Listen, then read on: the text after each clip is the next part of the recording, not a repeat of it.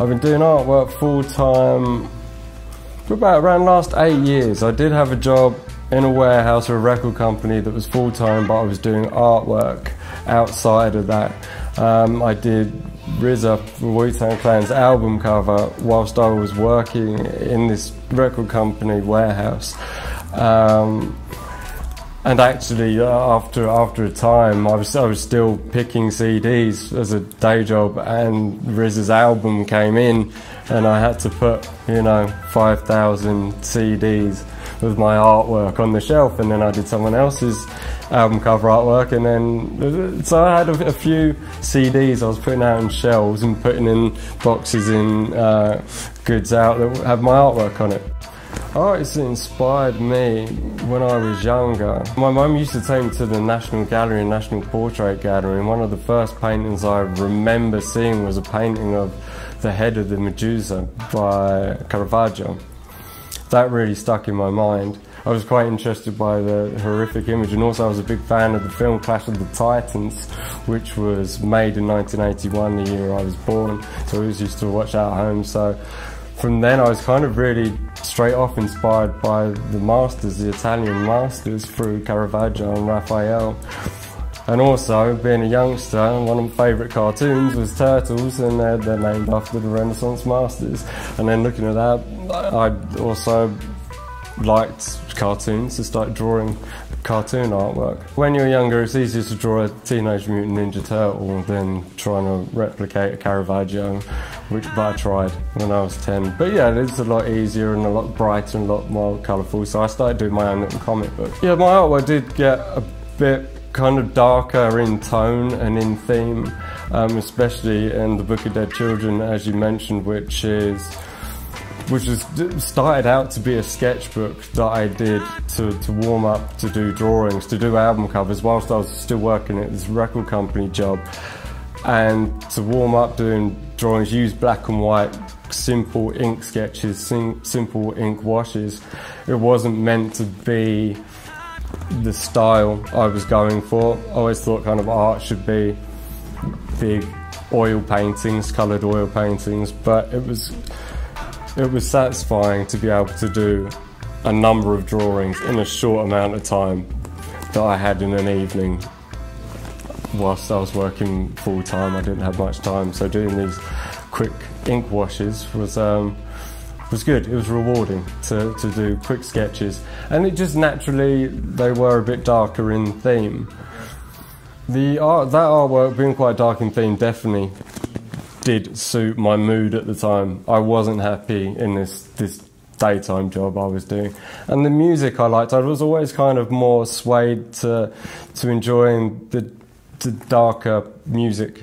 People like Nick Cave and the Bad Seeds or Joy Division always had a darker sound and darker kind of music, which I was kind of emulating naturally. The music's very important to me, so I'd always have music on, and that would be translated into the work. And I enjoyed doing darker things, darker themes. I think which people do enjoy kind of darker stuff when you're younger, and as you get older you might shift to lighter themes.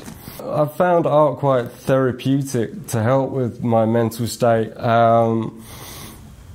As a result of working full time and a few things that happened at home, and life's tough, and I did end up kind of my mood was naturally getting darker. Maybe I was realising that I was more prone to depressions and whatnot. And then with stresses of working a full-time job that you don't want to do, I ended up drinking more, and drinking turned to drugs, and it all got quite dark, and art was a therapy all the way through that. And I didn't think it was necessarily reflecting the choices that I was making at the time, but looking back you can see that the art definitely reflected my mood or what was happening internally.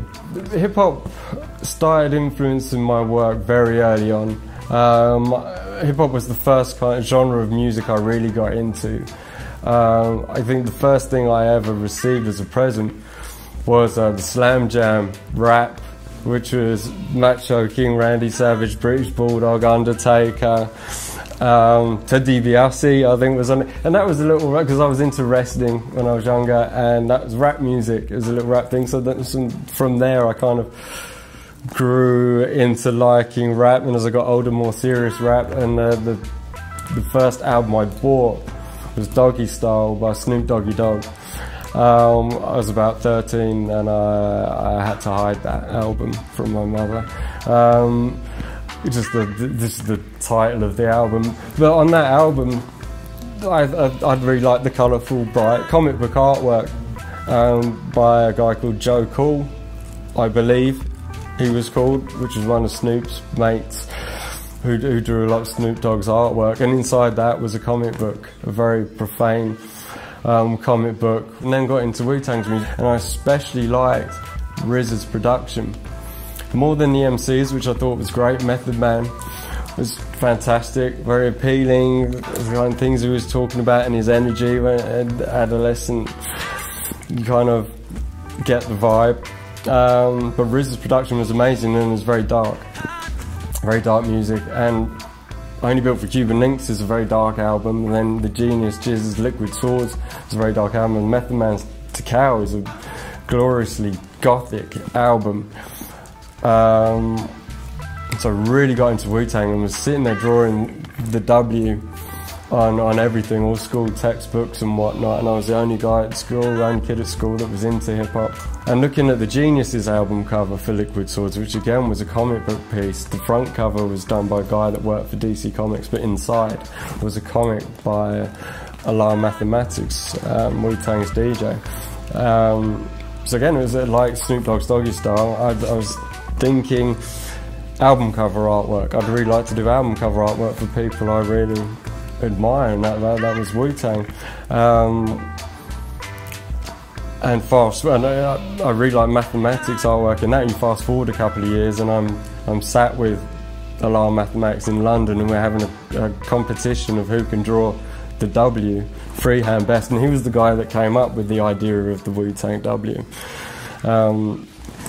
So Wu-Tang did a concert in 2004 in London, and I just graduated art degree, graphic fine art, and I took some artwork on a postcard size piece of paper in my back pocket to the gig, just in case I could hand it to any of the Wu-Tang Clan. And their manager at the time, a guy called Banger, took the artwork and kind of angry said, "You did this?" And I'm like, "Uh-oh, what have I done?" And he took the artwork and said, "That's amazing, get over the barrier." So I went over the barrier and started talking to members of the Wu-Tang, which was amazing and quite terrifying at the time, because I'm face to face with my idol, the RZA. I'm 23 years old, and it was quite exciting and worrying moment, but it worked out all right. My artistic mission, I just want to keep being able to do artwork, make it viable for me to do that and survive off it, to be able to pay rent and eat and survive off doing my artwork, and not having to go back to having a full-time job doing something, because I don't think I'm particularly skilled at doing anything other than drawing. It's all I want to do. So my mission is to be able to keep being able to paint and draw and do that full-time, and then be able to create as much as I can and not be denied and doing what I want in life.